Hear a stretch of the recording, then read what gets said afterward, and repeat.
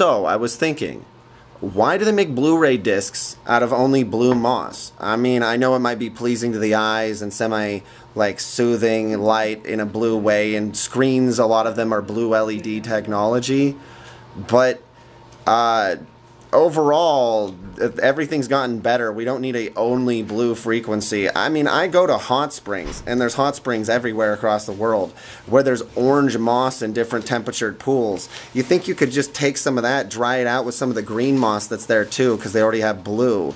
Even if it was harder to find red because of the high temperature pools. And just mix that together as a dry mix and spray it evenly like a speckling on the disc to make up all the different colors, kind of like how film has different crystals reacting. And that would fix the problem right there. I'm sick of watching things in blue. The home releases, I'm going insane. That's all.